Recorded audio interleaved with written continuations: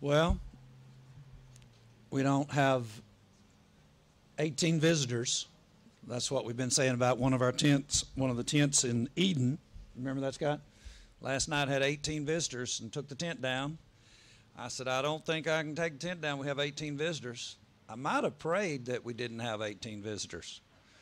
Whoo, man. Well, that was the landowner out there, and I forgot what I was going to say, but I'll just go ahead and say what he said.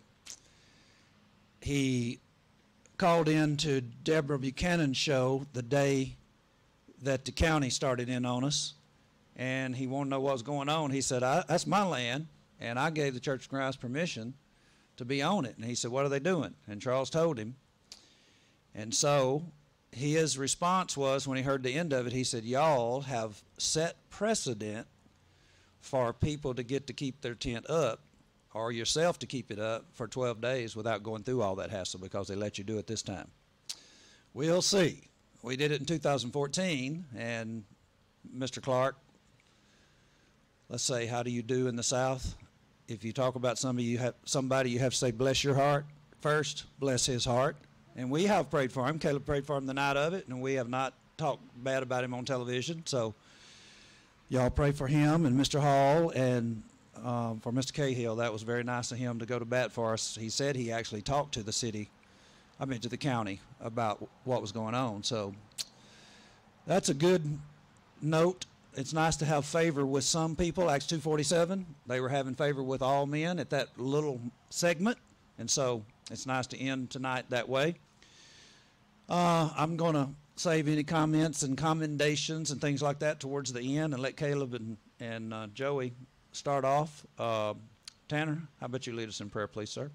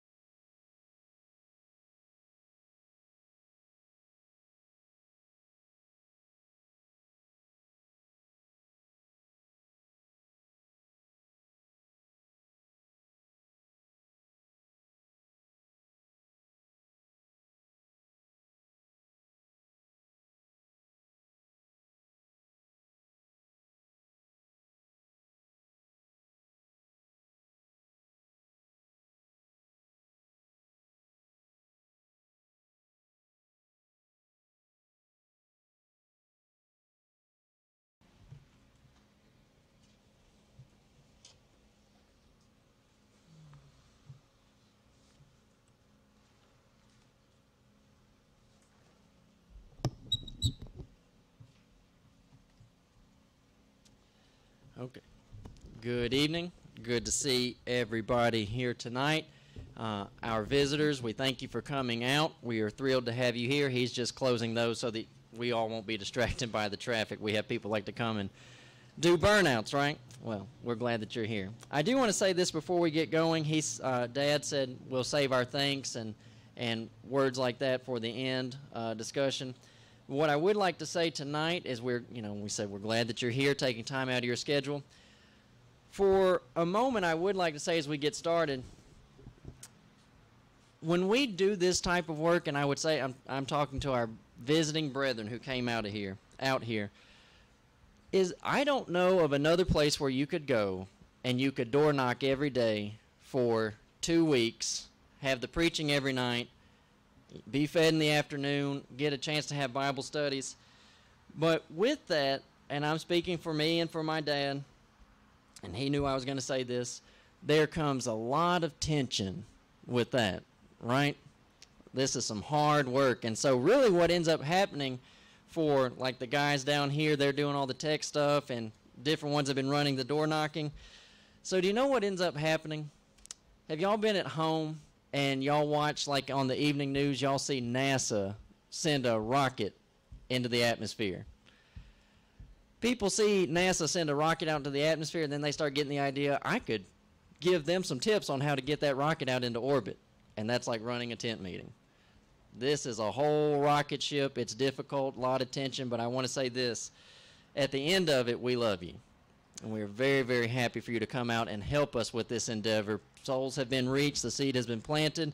A lot of information has been disseminated, and tonight we're closing out with really what is an easy and soft lesson. This lesson is not complicated, but it is an exhortation to get you to think about, I think, really one of the biggest things that the devil would like you to ignore.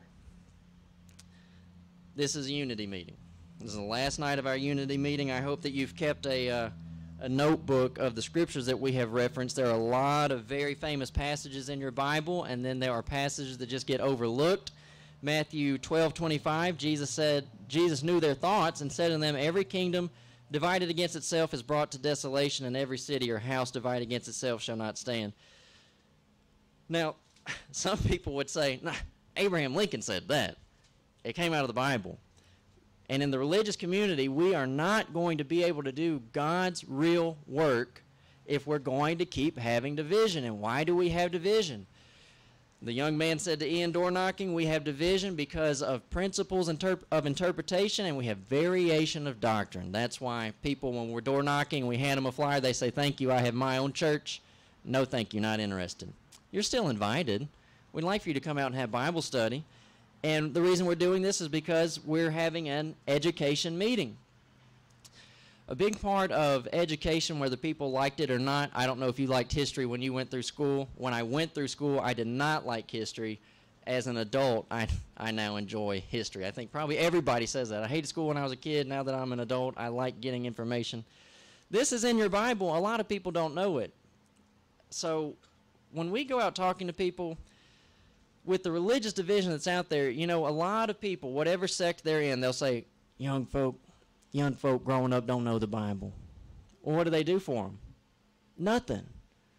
They're not trying to teach young folk about stories from the Bible, Adam and Eve, Cain and Abel, Moses, Abraham. Who knows who these people are? Well, if you look in 1 Corinthians 10, verses 1 through 6, Paul expected us to know who these people are. You've got to know your Old Testament history. Moreover, brethren, I would not that you should be ignorant, how that all our fathers were under the cloud, and all passed through the sea, and were all baptized unto Moses in the cloud and in the sea, and did all eat the same spiritual meat, and drink the same spiritual drink, for they drank of the spiritual rock that followed them, and that rock was Christ. But with many of them God was not well pleased, for they were overthrown in the wilderness. Now these things were our examples. You got to know the example so that you can get your life patterned after it, right? Well, tonight that's what we're going to look at. We're going to do some wilderness wandering. It'll be very easy. We shouldn't be here too long, but I think it will be of great value. Tonight we're talking about heading to the promised land. You probably already know where I'm going with this. I'm not trying to get you to book a cruise to Israel. I don't care about going to see Israel. So when we start talking about heading to the promised land together, what are we talking about? We're talking about being in eternity with each other. In this business, I'm saying you say things like that, I'm talking about being in eternity with you, right? People say, I don't want to spend eternity with them folk. If you got that attitude, you're probably not going to be on the good side of eternity. Personalities are not going to ruin heaven for me. And if we have that mindset, and let's talk about this, y'all, there are religious people who I once got a text message on my phone. I've never met this man. He texted me from Connecticut, and he's what they call an independent fundamental Baptist. And he said, one of the greatest joys when I get to heaven, he said, is I'm going to hear God tell you, Caleb Robertson, you can't come to heaven. I said, that's a poor experience of going to heaven. I don't even know you, and you're like banking on me going to hell. That's horrible. I don't want anybody to go to hell. And somebody says, well, don't you think people are going to hell? I think that they are going to hell. I wish that they would not. And that's what we're talking about tonight. Now let's look at our Old Testament. Number one, as we talk about this, people got to get their mind right on God. In Exodus 2:23 and 24, it came to pass in the process of time that the king of Egypt died, and the children of Israel sighed by reason of the bondage. And they cried, and their cry came up to God by reason of the bondage, and God heard their groaning. And God remembered his covenant with Abraham, with Isaac, and with Jacob. Now, we've looked in previous nights. The Bible says God is not the author of confusion. God does not want us to have a hard time. He gave us his Bible so that we could pattern our lives and avoid hardship. Some things are going to happen to you. You're just not going to have any control over that. But if we're following the Bible, we should be able to avoid mistakes. But these people who were having a hard time outside of anything that they did, right? They're just being born into Egyptian bondage, and they cry out, and God hears their groaning, and he gives them this promise. In Exodus 3:8, he says, I come down to deliver them out of the hand of the Egyptians, and to bring them up out of the land unto a good land, a land flowing with milk and honey, and unto the place of the Canaanites, the Hittites, the Amorites, the Perizzites, and the Hivites, and the Jebusites. Now this was their promise. God hears their groaning. God loves these people. Does God love the Egyptians? He gave them a chance. They just didn't go through with it. He sees these people, he loves them, and he says, I'm going to give y'all a blessing. Tonight we're talking about headed to the promised land. In Hebrews chapter 4, look at what he says. This is New Testament talking about the wilderness wandering in the promised land. Look at what it says. He says, let us therefore fear, lest a promise being left of us of entering into his rest, any of you should seem to come short of it. For unto us was the gospel preached as well as unto them, but the word preached did not profit them, not being mixed with faith in them that heard it. For we which have believed do enter into a rest, as he said, I have sworn in my wrath that they shall enter into my rest, although the works were finished from the foundation of the world. For he spake in a certain place of the seventh day on this wise, and God did rest the seventh day from all his works. And in this place again, if they shall enter into my rest, seeing therefore it remains that some must enter therein, and they to whom it was first preached enter not because of unbelief. Again, he limiteth a certain day, saying to David, today after so long a time, as it is said, today if you will hear his voice, harden not your hearts. For if Jesus had given them rest, and this is Jesus in this text is going to be Joshua leading the people into the Old Testament. If Joshua had given them rest, then would he not afterward have spoken of another day? There remains therefore a rest to the people of God. If I'm not trying to get you to book a cruise to Israel, what am I talking to you about when I say we're headed to the promised land?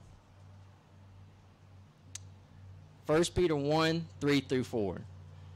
Tonight we are talking about going to heaven and how to get there and what it's going to take.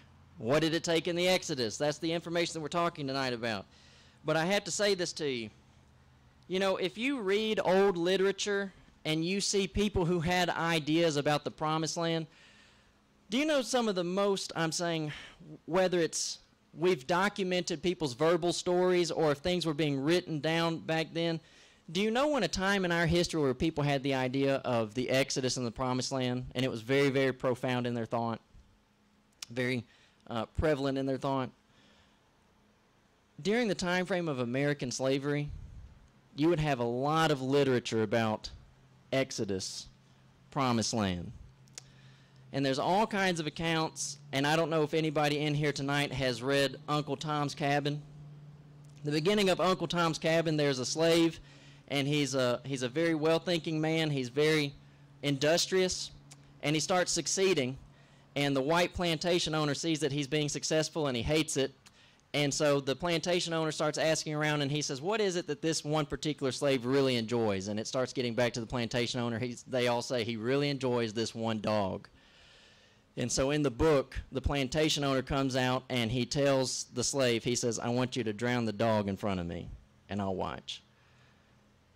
You watch movies, you read books, and there's all this information of a people who are highly oppressed, and the biblical theme that stands out to them is the Exodus and the Promised Land.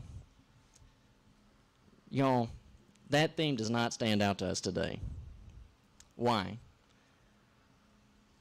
If you're not in the land of milk and honey right now, I don't know what is. We are so prosperous inside of America. And I hope you don't think, here it comes.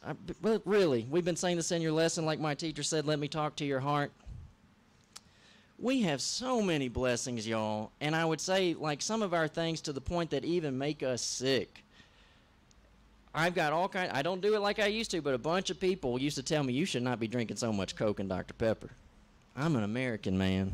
Right? 4th of July coming up. Everybody's going to have a cookout. Everybody's going to have a good time.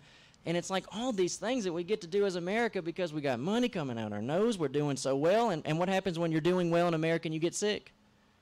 You got insurance and you got good doctors.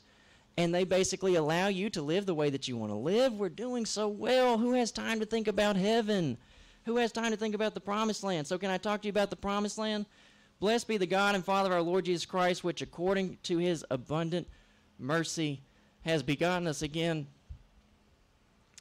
unto a lively hope by the resurrection of Jesus Christ from the dead, to an inheritance incorruptible and undefiled, and that fadeth not away, reserved in heaven for you. So I got to tell you, some folk who are going to watch this and some people who are here tonight, I am different than a lot of folk. And what I mean by that is I was raised by Christians. I was born in a third world country. I've seen how other people are living. I've been able to go outside of a third world country. And I'm married to a Christian, so we get to have these types of conversations. So the Promised Land. Leaving, going to the land of milk and honey. Do you know how you get to the Promised Land? You got to die. And nobody wants to do that. And anytime anybody talks about dying, it's like, oh, no, don't do that. Don't talk like that. You ought not say such. Why? You see people get old and feeble.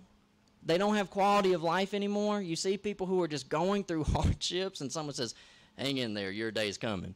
Maybe not. I may just live a hard life and die. You know, I'm telling you, we've had these conversations amongst ourselves, and tonight I'm encouraging you to really think about heaven and wanting to go there. I talked with atheists recently out on the sidewalk. They're having a protest. And I said, what do you guys think about the divorce rate in America? And like they're out there protesting like moral injustices. I said, what do y'all think about the divorce rate in America? And they, what? I said, the divorce rate in America, what do y'all think about that? I said, kids being raised without a daddy. They don't know right from wrong. They grow up, they go to jail, they make more babies. They don't know right from wrong. I said, it's a process and nobody's talking about it.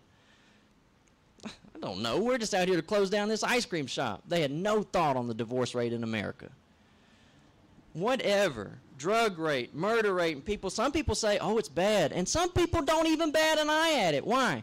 Because it's not interfering with their milk and their honey. One of the biggest problems that we have is that people are not thinking about going. They don't want to go to heaven, and they're not afraid of going to hell. And that's what we're here to talk about tonight. So let me just talk with you, if I can give you just a little bit of anecdotal things.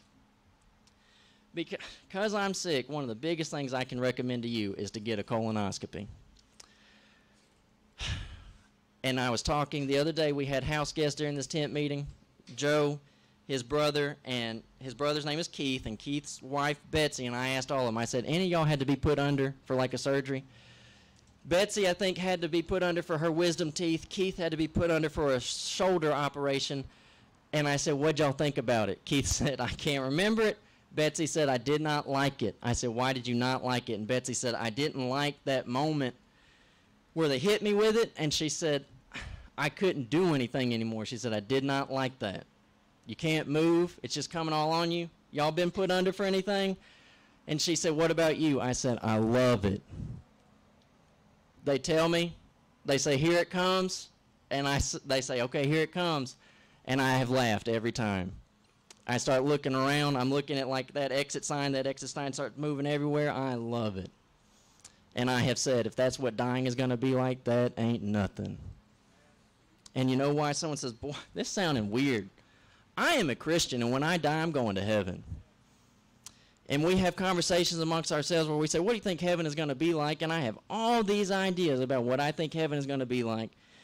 And my wife says, I think that heaven is going to be so outside of what we are accustomed to here that you won't even care about the things you care about now. The things that I say, heaven will probably have this, and she'll say, it probably won't. It will just be so much better. Here's the next thing about you have to die to get to the promised land. Everybody's terrified of dying. You're lying if you just say I'm not. You can adjust yourself and get ready for it. We were talking the other day, and it was me and Kathy. We were talking the other day, and then I told Joey. When I was 12 years old, we had a car accident, very, very bad car accident, me, my brother, and my two aunts. And as I started thinking about it, that was 15 years ago. And to this day, I guess we were sitting still, and a man who was pulling a trailer down the road, he was speeding in a work zone. He hit my aunt's SUV. We all flipped. I think the car flipped twice. And to this day, I don't remember tire screeching. I don't remember the moment of impact, any of it. I just remember waking up in the ambulance, and they said, do you know your name? And I said my name. They said, who's the president? George Bush was the president. And then I said, where are we? And somebody said, you're in Hickory, North Carolina. I said, how did we get here? But here's my thing. I had no clue we had been hit. So if I was dead, I didn't know it yet. Everybody thinks about being in a car accident. You die in a car accident, you say, well, what's that going to be like? I'm not one of these people who's like, I died and I came back. But I'm telling you, I had like a level 4 concussion, and I had no clue what was going on. Last thing I remember before the crash was me telling my aunt I was 12 and I was mouthy, and she talked trash to me. The last thing I remember before the wreck was me telling my aunt at Taco Bell, you cannot come to my parents' house. Look, y'all, we don't know what that is going to be like and what the transition is going to be like, but I can guarantee you don't want to miss it.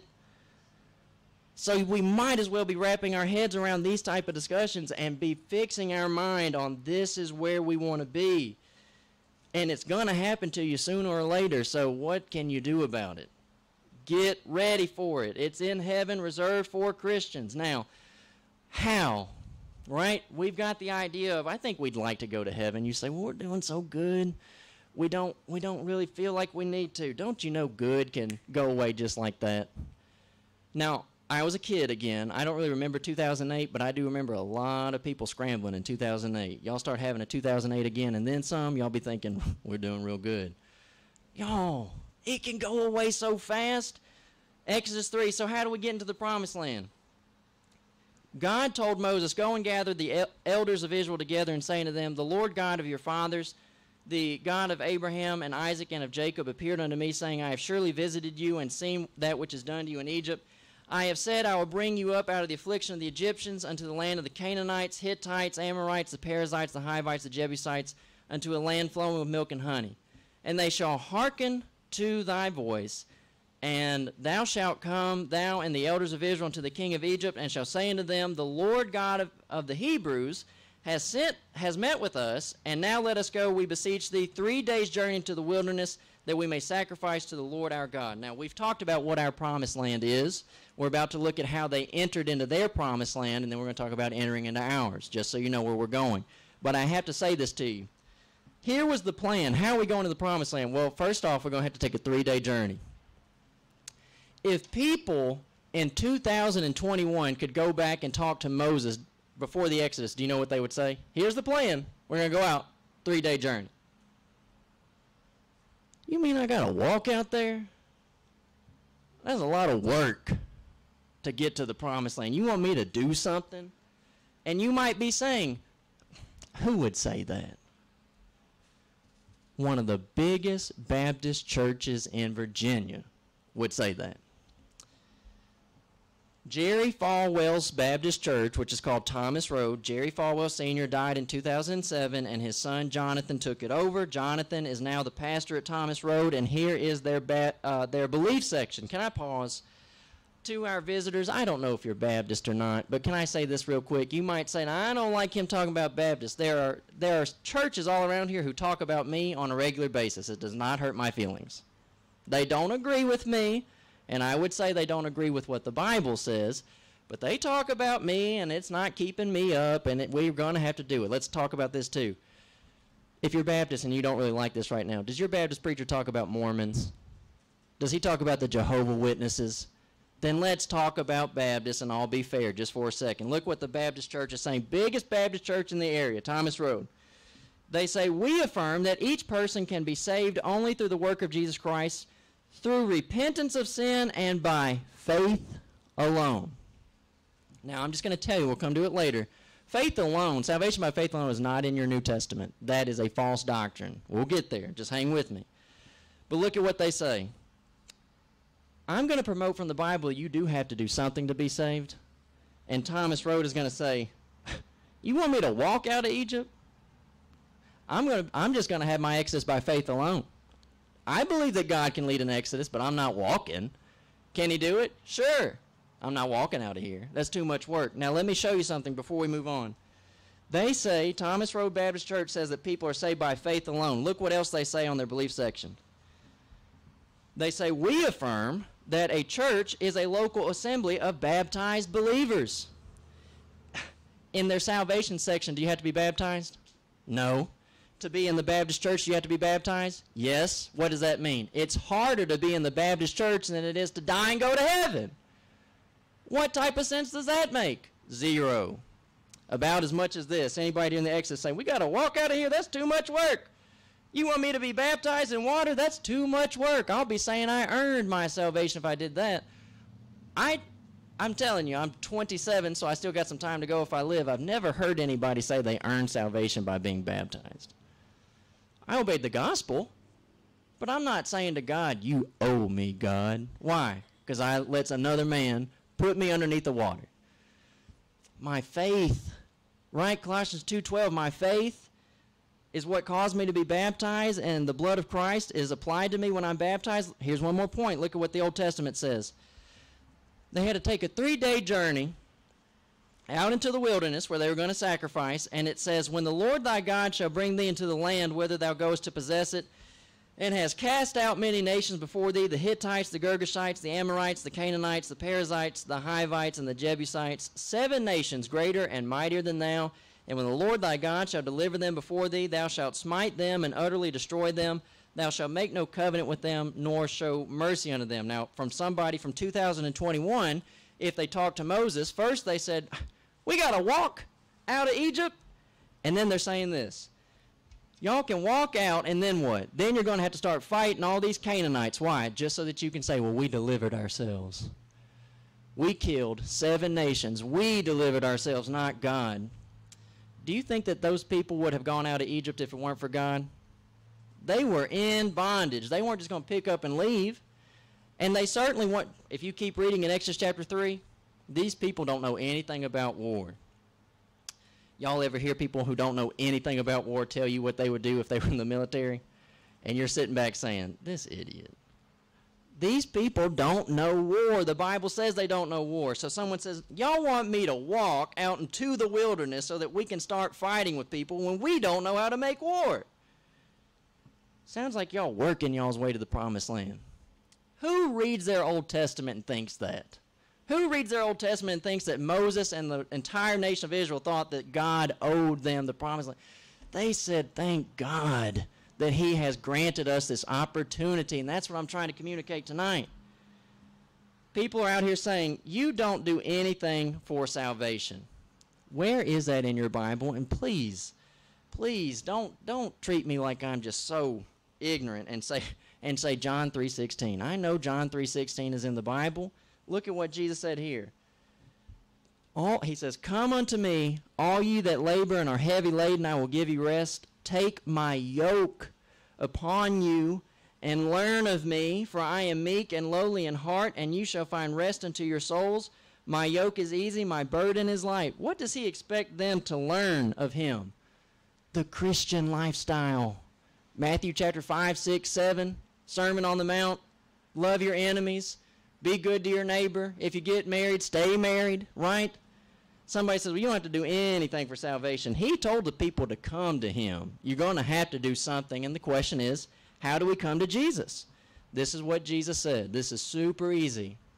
I would hope that you have a pen and paper. You say, I don't need a pen and paper for this. Everybody believes this part. John 8:21. Let's talk about the promised land again. Then said Jesus again unto them, I go my way, and you will seek me, and you shall die in your sins. Whither I go, you cannot come. Let's pause for a second. There are a lot of people who don't think that you go to heaven when you die, even if you're a Christian. Y'all have Jehovah's Witnesses come by your house? We had a Jehovah's Witness come study with us, and she bemoaned to me. She said, my girlfriend's teenage son, she said, in town, he steals, sells drugs, living ungodly. And I said, so what? You don't think he's going to hell? Jehovah's Witnesses don't believe in hell. And she said, you're right. And I said, so it's nothing to him, is it? And she said, well, he still needs to get right. You know, Jehovah's Witnesses don't believe in going to heaven either. They think they're going to be on earth forever. Where's Jesus? He says, where I go, you're going to die in your sins, and where I go, you cannot come. He went to heaven. Acts chapter 1, the idea is we go where he is. He said, I said therefore unto you, you shall die in your sins, for if you believe not that I am he, you shall die in your sins. You do have to believe in Jesus. You have to believe that Jesus of Nazareth is the Son of God, that he died for your sins, that he loves you, he was raised on the third day, and that he gave us the New Testament, built his church. You have to believe in him. Nobody's disputing that. Look what else he says, Luke 13:3. I tell you, nay, but except you repent, you shall all likewise perish. You're going to have to change your life, right? Somebody comes in and they say, well, I'm struggling with some stuff. I hear you. You're struggling with some stuff, but that's a lot different than the person says, that's just me, and y'all can take it or leave it. That person is not repenting. I understand that you're human and you're struggling. All manner of stuff's got its hooks down in you, and you're trying to get it out. I get that. But Jesus says we have to try. You're going to have to repent. Matthew 10:32, whosoever therefore shall confess me before men, him will I confess also before my Father which is in heaven. If you read Acts chapter 8, the eunuch, y'all know the eunuch, before he's baptized, he says, I believe that Jesus Christ is the Son of God. We take people's confession before we immerse them. You know, there is a bit more to confessing Jesus than just saying right before your baptism, I believe he's the Son of God. Will you tell people that you are a Christian? Will you tell people you are a member of the body of Christ? Or do you have Sunday church friends, and then you got weekly worldly friends? And you're out with your worldly friends, and you run into your Sunday friends, and they start saying, we didn't know you went to church. You're not really confessing Christ. You got some secret discipleship going on, but you're not really confessing anything. Now, we all agree with this. Believe, repent, confess. This is what Jesus said right before he went back into heaven. He that believeth and is baptized shall be saved. He that believeth not shall be damned. Now, here's all I'm saying, and I'm not trying to be ugly. The Baptist group recognizes there's something to water baptism because they put it on their belief page. You have to be baptized to be a member of Thomas Road Baptist Church.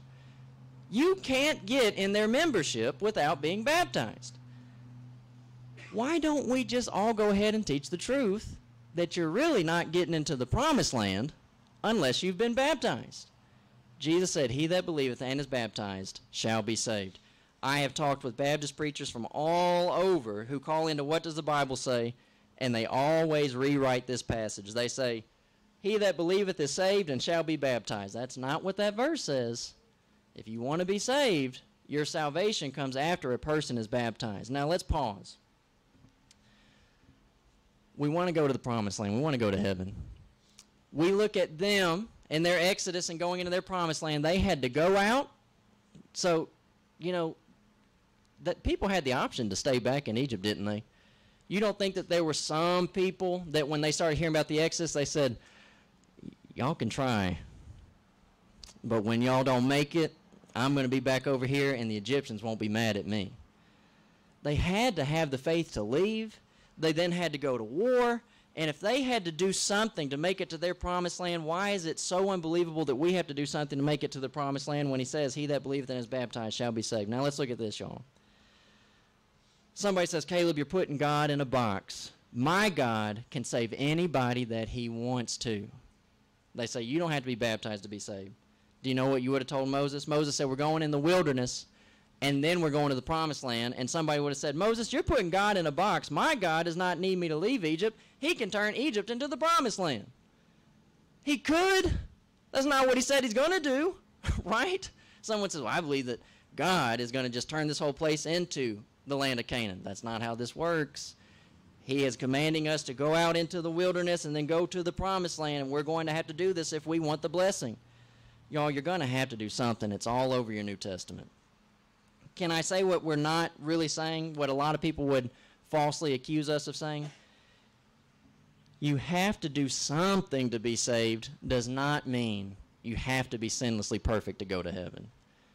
Somebody says, well, I hear what y'all are saying, but your standards are just so high, I can't live that way. Nobody is really living to the standard. And that's why we need the blood, because we're recognizing there are times when I don't meet the standard. And then I say, thank God for the blood. So if you're out here tonight or you're watching on the internet and you say, well, I just can't meet the standard, you got to stop saying that because you never heard it from us and you never got it from the Bible. Jesus saves imperfect people. Matthew 7:21.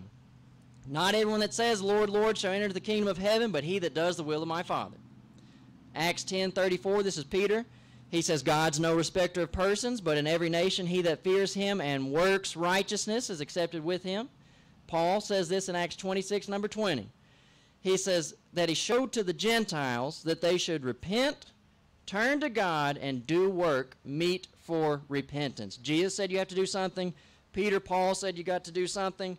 Hebrews 5:8-9 talks about Jesus, the author of our eternal salvation, unto all that obey him. You have to do something to be saved. James 2:19-24. You believe there's one God, you do well. The devils also believe and they tremble. James says, will you know, O vain man, that faith without works is dead? Was not Abraham, our father, justified by works when he had offered Isaac his son upon the altar? Seest thou how faith wrought with his works, and by works was faith made perfect? And the scripture was fulfilled, which saith, Abraham believed God, and it was imputed unto him for righteousness, and he was called the friend of God. You see then how that by works a man is justified, and not by faith only. Remember earlier we said we get to it. Faith only for salvation is not in your Bible. Faith only in your Bible is when it explicitly says you're not saved that way. Folk out here just, they have a car crash and somebody runs over and said, they grab their hand and say, do you believe in Jesus? They might already be gone by then. They're mumbling stuff to you. And somebody said, well, I think they said that they believed. Your Bible says that's not enough. Somebody's now stopping me and they said, that's hard and unmerciful. Wait a second. Did they not have their entire life before that car accident to, quote, give their life to God? Yes, they did. Was that not God's mercy that they came into a world where Jesus had already been crucified, the New Testament has already been delivered, the church is established, they had every opportunity in the world to give their life to God. They chose not to, and basically death caught up with them. Somebody told me, they said, well, I'm just going to play my cards with God and see how it goes. Everybody's playing their cards. Some people make a choice to follow God, some don't. I hate it for the people who don't. That's why we just had a 2-week tent meeting, right? Because we've been inviting people out to come out and follow the Lord. Matthew 11:28, the way it says. Now let's talk about this. You got to do something. We're fixing to make a transition in our lesson, okay? You want to go to the promised land. You recognize we have to do something to go to heaven, which is the promised land. Can I now talk to you about some Jewish history Hebrew history. Do you know what headed to the promised land? Do you know what Israel's biggest problem was as they were headed to the promised land? Somebody, you have read your Old Testament, and somebody's going to say the Canaanites were their biggest problem. God bless you for even knowing who the Canaanites are. There's all kinds of people who don't even know who that is. The Canaanites were not their biggest problem. The Exodus happens in Exodus 14. By Exodus 17, they're already having a big, huge battle, and the Lord delivers them. The Canaanites are not their problem. Then what is their problem? What's the Jewish problem on the way to the promised land? It is infighting. Do you know what I mean by that? So, do you know what this is? What is the Exodus? It's a whole bunch of family going on a road trip together. Do you know what that means? How are y'all's family road trips? Somebody put a video on the internet, and it's a dad. He goes around the car. He says headlights are good, wipers are good. He kicks the tire's good, everything packed, and he's going check, check, check. And the last thing on the list, it says unnecessarily angry. And he checks it, and then he starts going at everybody in the car. This is a 40-year road trip with your family. You say, don't put me in the car with them. Man, our road trips used to be like that all the time. Please. Don't put me, when me and my brother started being able to drive, people be in my parents' car, one of us have our own car, everybody be saying, can I switch cars? Infighting. What has this unity meeting been about? Stop fighting about these traditions that y'all made up that the Bible never talked about. And what we say earlier, the divorce rate, all the drug stuff that's going on in town, murder rate, man, y'all. While we've been door knocking over on West Fayette, somebody got shot and died Sunday afternoon at the apartment complex in West Fayette. Why? The news just said they were arguing, then they shot him. That's bad. That's so bad. What are we doing about it? Nobody's in the town doing anything about it. Infighting. Here's the history. Get ready for this. Do you know Exodus 32? Moses is up on the mountain. And before he can come down off the mountain, he's been there for 40 days, and the people said, 40 days, who knows what happened to this guy? So they say to Aaron, make us a golden calf. And Aaron says, okay, y'all give me all your jewelry. I'll melt it down, we'll make a calf. Who is Aaron? Aaron is Moses' brother, and he is kin to all these people. Who was the problem in Exodus 32? It wasn't anybody on the outside. It was the inside. It was Aaron. That's Exodus 32. Do you know what ends up happening at the end of Exodus 32? Moses comes back down from the mountain. He sees what they're doing. These people are fornicating. You know that word? They had an idol, and then they all started fornicating. Moses throws the tablets down, and God says to Moses, y'all need to basically pick sides. Who wants the idol? Who wants to be with God? And some people still said, we'd like the idol. And do you know what they had to do in Exodus 32? They killed thousands of people that day. Infighting. You got it?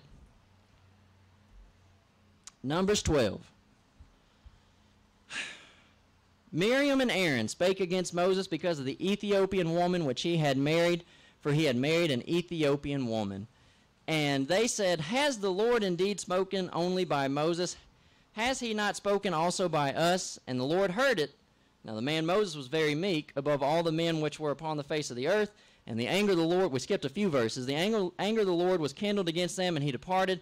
The cloud departed from off the tabernacle, and behold, Miriam became leprous, white as snow, and Aaron looked upon Miriam, and behold, she was leprous. So, what's happening now? The Canaanites are no. It's Moses' brother and his sister. And what are they doing? I say this every time, y'all. Do you think that American culture has any value if it starts messing with the Bible? You say, well, that's our culture. We don't know any better. Let me tell you something. You get married, y'all need to work on your marriage. You need to stay married. Y'all going to have kids, you need to work on your kids. If you have get ready for this. This ain't no joke. If you have family members that start hating on your spouse, you need to tell your family members, drop dead. Now, wait a second. Your family members will drive a wedge between you and your spouse real quick, and God is wanting you to stay with your spouse. You say, well, I just don't know about this. You know good and well that family members will get together and they'll say, I don't mean anything by this, but I've just been seeing, and I just can't keep it to myself anymore. And they start talking trash about the person who you made covenants with to be together till y'all die. You're going to have to start Xing that stuff out. And you might say, well, I just don't know about that. Did God not do it right here? They're talking trash about another man's wife, and God showed his disfavor. That is not good practice in fighting, and it always looks that way. You just, whatever it is, I can't help but notice, and I just want to blah, blah, blah. They make all type of way to run folk down and throw them underneath the bus. You find it here in fighting. Number 16. Now Korah, the son of Izhar, the son of Kohath, look at this, the son of Levi, Dathan and Abiram, the sons of Eliab, and On, son of Pelah, and the sons of Reuben, took men, and they rose up before Moses with certain of the children of Israel, 250 princes of the assembly, famous in the congregation, men of renown. They said the exact same thing from back in Numbers 12. Why is Moses so exalted above everybody else? Do you know who these people are? Korah, Dathan, and Abiram, they are all sons of Levi here. Do you know what that makes them to Moses? They're cousins. Your cousins can get you into all type of trouble, but that's not what we're really talking about tonight. I'm saying you got to make some choices on who your friends are in fighting. First it was his brother, then it was his brother and his sister, now it's his cousins. Do y'all know this? This is where the earth swallows up Korah, Dathan, and Abiram. God showed his disfavor in fighting. He does not like it. Numbers 25, 1 through 3. Israel abode in a place called Shittim, and the people began to commit whoredom with the daughters of Moab. And they called the people unto the sacrifices of their gods. The people did eat, bow down to their gods, and Israel joined himself unto Baal Peor, and the anger of the Lord was kindled against Israel. These are not exactly Israelites. Do you know who they are? Israel came out of Abraham. Do you know who Moab came out of? Moab came from Lot, which is Abraham's nephew. They're relatives. They're just not exactly inside of Israel. And all these relatives on this 40-year road trip, all of them infighting, and that's their biggest struggle. Now let me talk to you. What does any of this mean? Really, you know, like I had said on TV, we're not preaching at you. I'd like to think that we're all talking with each other. Does this make sense? It's infighting. It's their biggest problem. You can look at your book and you can see Israel and say, boy, this is bad. This is so distasteful. This is not good. But if we look at our community, what do we say? We say, what is it? Variety is the spice of life. We say, let's go along to get along. Let's agree to disagree. Somebody looks at these folk in the Old Testament, they say, poor wandering Jews, God help them. Do you know God did help them? And this is how he did it. He gave them a law. They shouldn't have been doing all that stuff to each other. In Deuteronomy 4:8, he says, what nation is there so great that has statutes and judgments so righteous as all this law which I set before you this day? They could have done better. They had the chance to do better. They didn't obey the law, and they had all kind of infighting. Romans 3:1, what's the advantage of being a Jew? Much every way chiefly, because that unto them were committed the oracles of God. That means in the Old Testament time, they had the scriptures. That's how God helped them. And if you look at the Exodus account, he gave them that law real quick. Exodus 19:1, in the 3rd month, when the children of Israel were gone forth out of the land of Egypt, the same day they came into the wilderness of Sinai. You read verses 5 through 8, this is where they make a covenant with God. God says, if you keep these laws, he says, I'll be with you, you'll be my people. And all the congregation answered, all the Lord has spoken, we will do. They had the law. They had the information. He gave it to them real quick. Now let me ask you this question this evening. What do you think the answer is to the divorce rate and the drug problems and the murder rate and everything else that we got going on? It's our elected officials. It is you talking to your neighbor. It is you letting people get in your business and you trying to give Bible advice to other people. Y'all, we are surrounded by a lot of people who honestly, genuinely do not know any better. It doesn't make what they're doing okay, but they don't know any better. They just say, we never thought about doing things differently. Now let's look at this, y'all.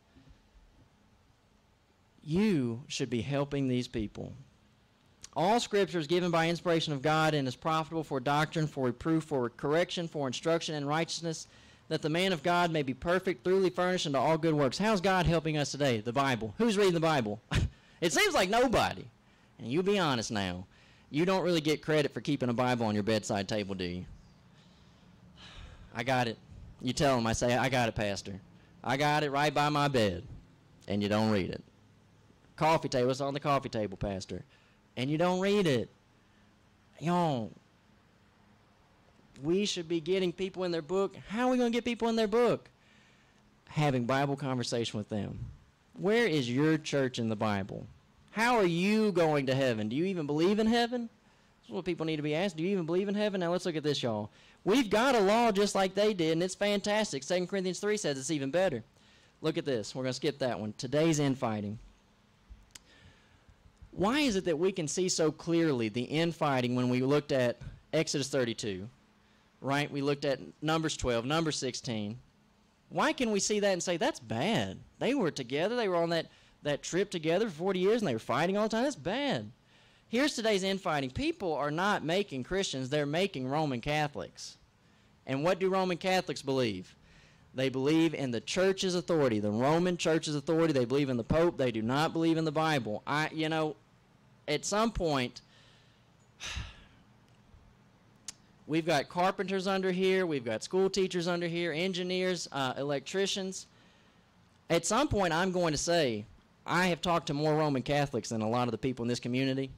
They do not believe the Bible. They believe in traditions. They do not believe in the Bible. They can't show us the things that they do. They can't show us infant baptism in the Bible. Now let's keep going. They're not making Christians in the community. They're making Calvinists in the community. Who's doing that? The Presbyterian sect. We got 2 of them in town. There might be another one in Collinsville. Forest Hill Presbyterian, and I can't remember what the other Presbyterian is called, but it's in the same neighborhood. You're not getting the Bible over there.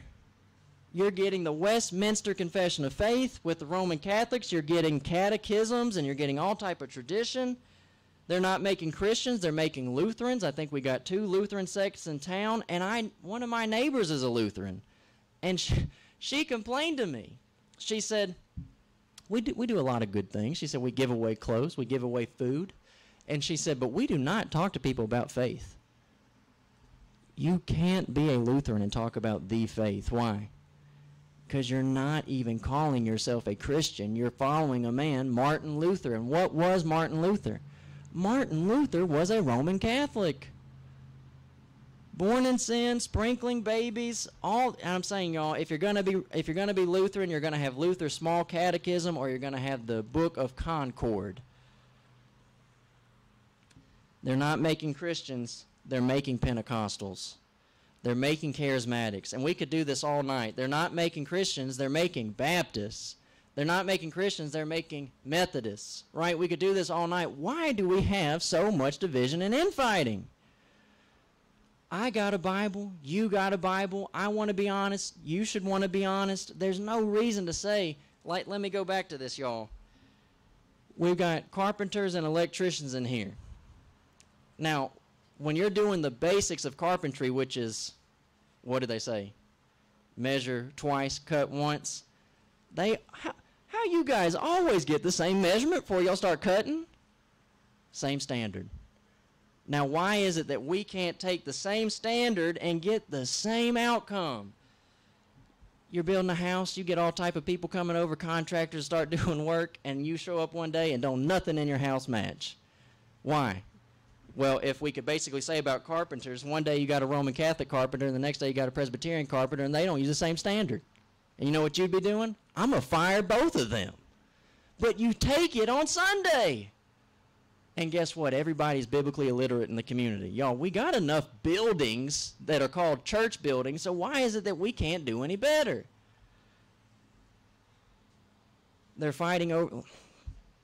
They are fighting over the piano that is not authorized in your New Testament.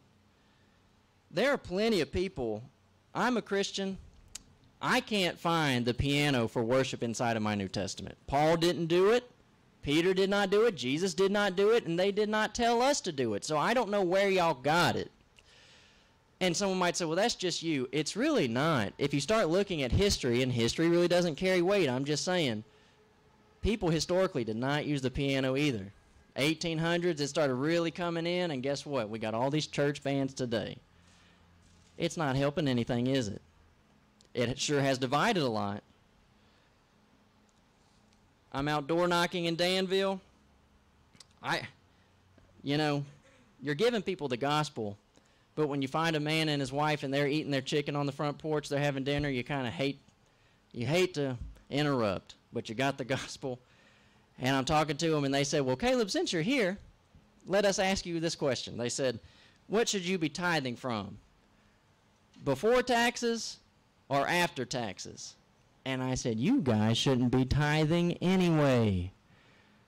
Well, if we don't tithe, how are we going to give back to God? You determine what you're going to give to God. 1 Corinthians 16, 2 Corinthians chapter 9. It's a free will offering. This is an Old Testament idea. You won't find it taught inside the New Testament. That's easy, y'all. This is one of the easiest things you can get over, but why is it such a big deal? Because the pastors care about money more than they care about you. Now, we had a man who came from Thomas Road, and he visited with us one night during this tent, and he likes what we do. He says the platform. He likes that we have an open mic tonight for our visitors to ask a question. He said, I like that. We have debates on TV and the internet. He says, I like that. He said, but it is not advantageous for these pastors to come out and talk Bible with you. Why? They don't have the truth. And if they're shown to not have the truth, their tithe is leaving the building. Why is it the case that here we are, this group that we are, and nobody answers us? And all we're saying is show me with the Bible and we'll change. Fighting over women preachers, which is not authorized in the New Testament. I'm coming back to, I said it earlier in the tent meeting. Somebody said, what y'all got a problem against women? I have no problem with women, and I say mothers, grandmothers, aunts, sisters, you have the capacity to change the world. You give these little girls information to grow up by, and I'm saying not just little girls, the boys, you're a mom. You're changing the world. You are their world until they get to such an age. And you're installing these principles in them, and you basically say, no, that's not good enough. I got to preach on Sunday. I'm sorry. You don't have any New Testament authority for a woman preacher. It is outright in 1 Corinthians 14 forbidden. Fighting for their traditions and opinions which are not taught in the New Testament.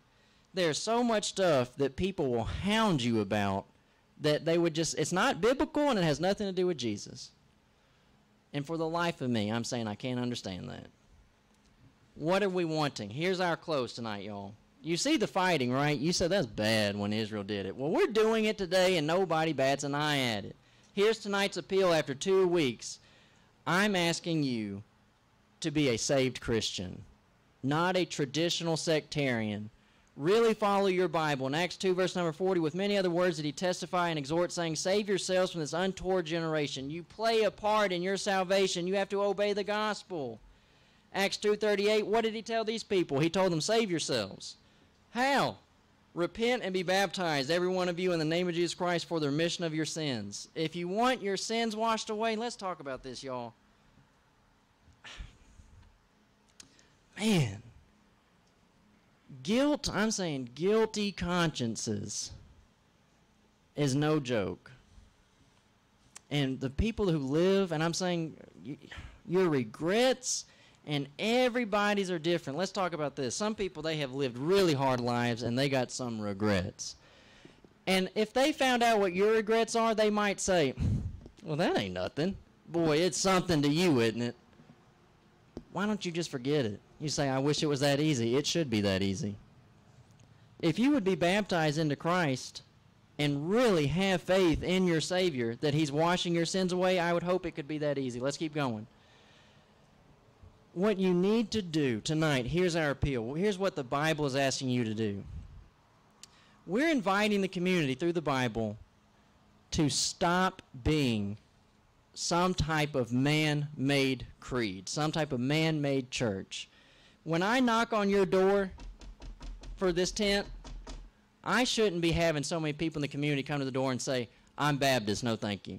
I'm Methodist, no thank you. I'm Presbyterian, no thank you. We glory in our division, and you know that God hates it.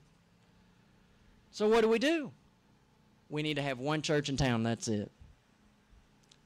I am not talking about your building. I don't care about the building. God doesn't care about your building. Do you know that God had a temple in Jerusalem and He wiped it out? He does not care about the structure. He cares about what we are teaching to the community. He cares about how we are worshiping Him together in our assemblies. Let's pause again. We had a lady door knocking the other day, and she said 2 weeks from now she's coming to visit at 823. She has her own church that she goes to in Eden, and she's not feeling it anymore. She said, I'm just not feeling it. Why? She said, a couple Sundays ago, they had me working the security team, and she said the speaker showed up an hour late. And she said not only was he an hour late, once he got there, he kept us till 2:30. I tell you, that is inconvenient, isn't it?